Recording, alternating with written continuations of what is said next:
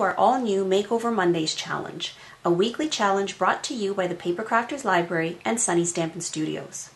The purpose of Makeover Mondays challenge is to help you learn how to take the ideas and inspiration you find on the internet and make it your own. Now this challenge is strictly a work from your stash challenge. So every Monday I'm going to take a project I found on the internet and I'm going to show you how I use it for inspiration and how I make it my own using supplies from my stash. Your challenge is to do the same, and I'll give you more details at the end of this video. First off, here's today's inspiration piece. It's a wine bottle gift tag that was created by Sharon Harnest on Ellen Hudson's The Classroom blog. Now in this project, Sharon uses a faux dry embossing with die cuts technique to create the main image on her tag. Now for my piece, as you saw in the first picture, I've started with the main project concept, a wine bottle tag. Now as I go through the process of showing you how to make this tag, I'll explain to you the ways in which I altered and worked from Sharon's original wine tag idea. Now on the original inspiration piece, Sharon uses a number 8 tag and alters it to create her wine bottle tag. For mine, rather than using an existing tag, I decided to create my own. So here I have a piece of cherry cobbler cardstock that's 3 inches wide by 7 inches high. To get the tag corners, I'm using this retired tag corner punch from Stampin' Up! Now if you don't have a tag corner punch, you could simply snip the corners, the top 2 corners of your tag using your paper snips. So I'm just going to insert the top corners into my punch and punch it like so. So now you can see what that looks like. So there I've got the general tag shape. Now I'm going to take my score buddy, which is just a tiny little scoreboard, and I'm going to score this at 2 inches. So I've got the top portion of my tag butted up against the edge of my score buddy, and then I'm just using my tool to create a score line at the 2-inch mark. And then I'm just going to fold it over, aligning the edges. Now for my opening for my wine bottle, I'm using a 1 1/4 inch circle punch. And I'm flipping it over and aligning the top portion of this tag in the window of my punch. And I'm just aligning this visually. I'm not measuring. If you want to be really precise about this, you can always use a pencil and ruler to make a mark at the center point and then figure out where you're going to punch it. So there you can see I've now punched the top hole for my tag. So now the next thing is to dry emboss this piece. So in Sharon's original piece, she used die cuts to create a faux emboss look. For mine, I actually want to emboss this. So here I have Stampin' Up's, I think this is called the poinsettia embossing folder. And I'm placing my tag inside this folder. Of course, you do want to make sure that you take a look at which side you're putting it in. So I want the embossed edge or the embossed area to show at the front. So I'm making sure that the recessed portion of my folder is the one that's going to be aligned with the front edge of my tag. And then I'm going to fold it closed, and I want to align it so that the top edge of the embossed pattern is going to come just below my fold line. And in order to make sure that it's straight, I'm using the lines in my grid paper to help me align my tag and just to make sure that I'm going to be embossing a straight edge. And then I'm going to take this and I'm going to run this through my Big Shot.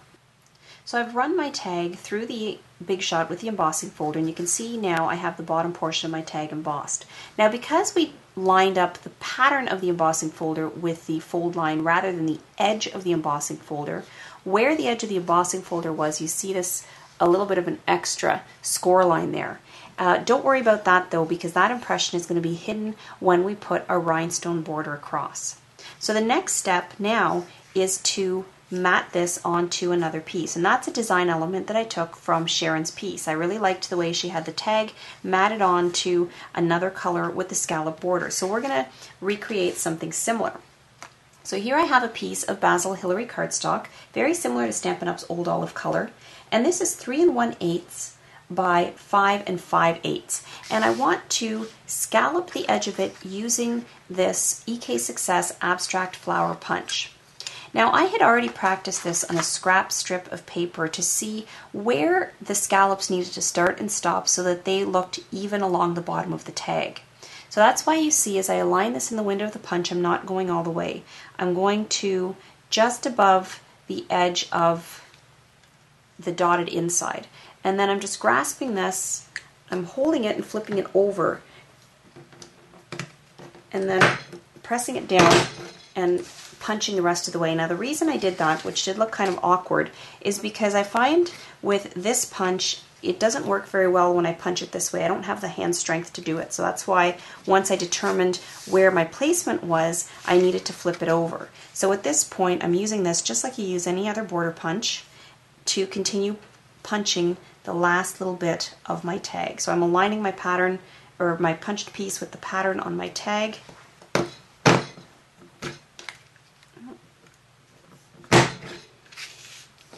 And there you can see I now have my scallop border, and it's quite even on the bottom. You have these two scallops that are in the center.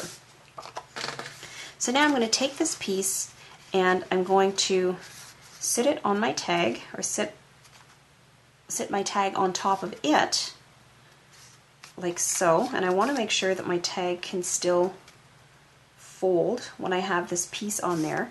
And then once I'm happy with the placement, I'm going to take some of my Tombow Mono multi-liquid glue, and this is a liquid glue that I always use whenever I have, I'm trying to stick highly embossed pieces of cardstock or paper. It just grips a lot better than regular double-sided adhesive. So I'm just sticking the top portion down. I was holding that in place. I'm now flipping it, and then I'm going to stick the bottom half of this down.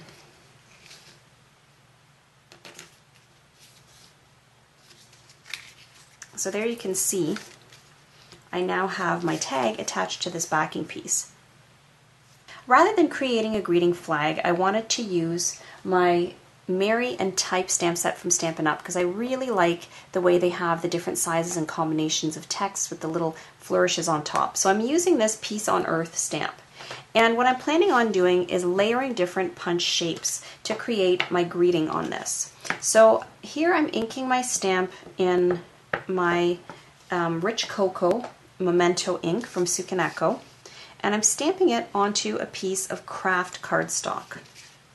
And then taking my wide oval punch from Stampin' Up, centering this in the window of that punch, and then punching it out.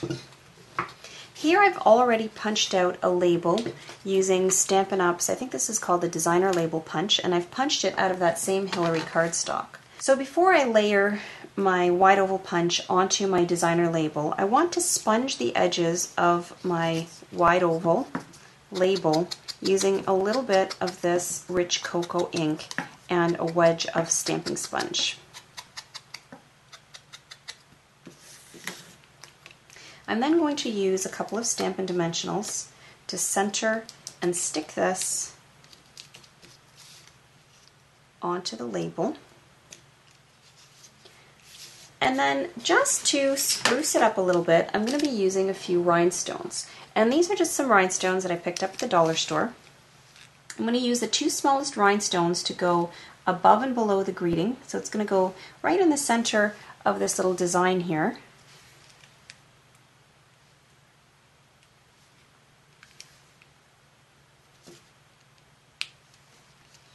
And then I'm going to take this piece and I'm going to stick it onto the front of my wine tag using another couple of Stampin' Dimensionals. And I love using dimensional foam whenever I'm creating labels because I just love the extra height and depth that it gives your project. So I'm sticking it so that there's about a 1/2 inch border all around. So now the last step is to mask this extra line that was generated from the embossing folder. And for that, I've decided to add a row of rhinestones. Now, I'm doing a row of rhinestones, or rhinestone border, the tedious way, one at a time. There are other products that have rhinestone borders, and you can use those if you have them. Even if you only have a clear rhinestone border, you can always color it with a marker like a Copic marker or a Sharpie marker. So I'm just going to be taking my rhinestones one at a time off my sheet here and then placing them all along the edge of my tag. So there you have it. This is what my finished wine tag looks like now that I've finished applying my rhinestone border.